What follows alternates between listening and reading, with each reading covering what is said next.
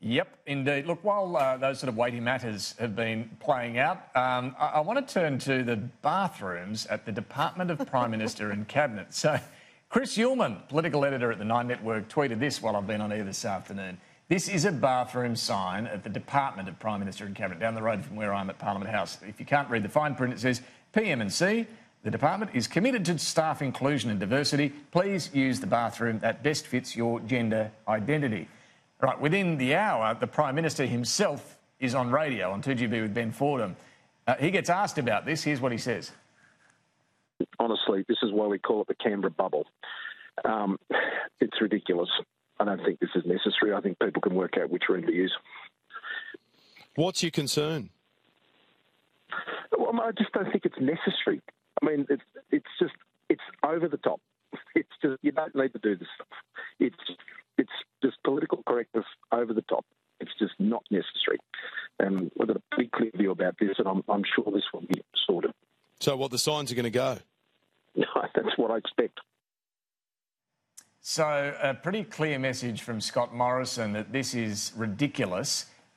Someone else has pointed out on Twitter, I'll show you this, for years in Parliament House, where we work and all the politicians, including the Prime Minister, work, these bathroom signs, which are also gender diverse, have been prominent for a long time. The bathrooms here are, as I say, you can use whichever one you want. It doesn't have the words that the one down the road at the department has. But Janine, I don't know, there's a couple of things here. Why is the Prime Minister weighing in on this? Well, I guess he's asked by Ben Fordham to, but why is he reacting in the way that he is? Is there a particular problem with saying you can use the bathroom that best suits your gender identity?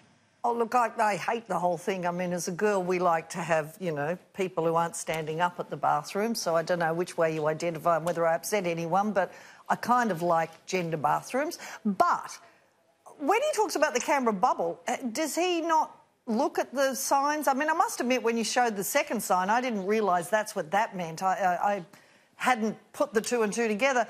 But has this never been brought to his attention? Did they just go up yesterday? That's the question on this. Why is he offended now and why weren't they before? And if they've been going along, what's the issue? I don't know. But he's pretty upset about it now, and I suspect those signs will probably change down the road. Maybe not here at Parliament, though. That would prompt a whole other bun fight.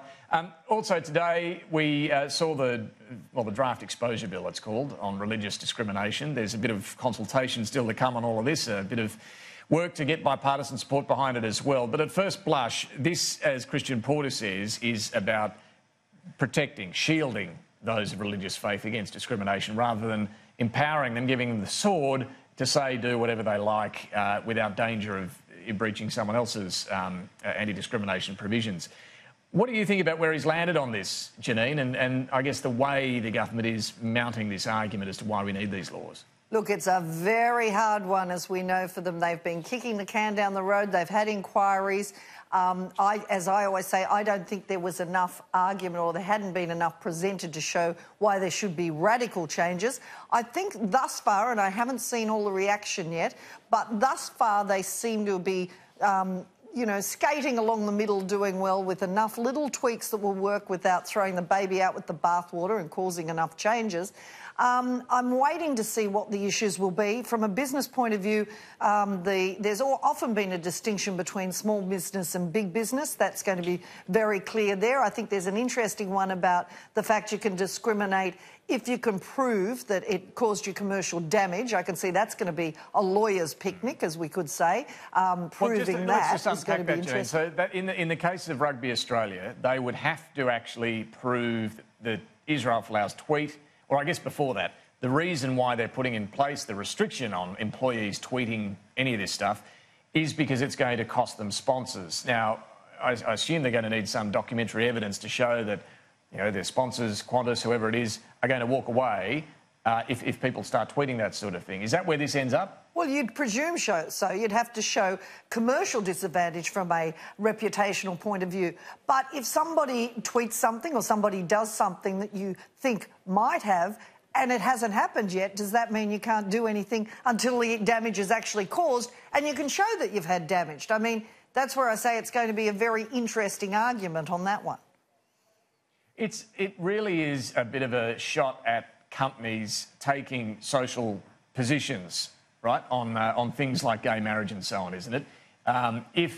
If they are required to establish what the financial loss to them is going to be by stopping their own workers from saying, doing things that are going to offend, that puts a lot more onus on them to back up why they're taking the positions they are. Well, that's exactly right. But equally, many companies have mission statements. They have a culture that they might want to... that's their marketing advantage. It's their competitive advantage. So how do you prove if this is what we think is the image we want to present and that gives us a marketing advantage, how do you then prove a commercial disadvantage if you didn't? It's a very grey area, and as I say, it's going to put a lot of onus on the companies and have a lot of lawyers having to work it out and prove it. So I think that's one that might be up for a lot of discussion on it. But look, and I thought Labor played it okay. Obviously the Greens were against it, as they would be straight away. But Labor said they'll look at it. They're not showing bipartisan support yet, but they didn't immediately jump to say no. So look, in this issue, it's so fraught, there's always going to be somebody who's not happy. The other issue I think that's going to come up is an interesting one, is overriding the Tasmanian state legislation, which they're upset about because they said they were assured it wouldn't override states' rights there or state legislation. So that's an interesting one too. Yeah. Look, yeah, I think you're right, and there's already, pressure from religious leaders in the other direction for change here. This is the beginning of the formal consultation process, I suspect. And another one that's going to be very fraught is the patients' rights issue in hospitals that are run by religious organisations on how far you can go on using your religious beliefs in it. That's going to be a very important one given Australia's Medicare system.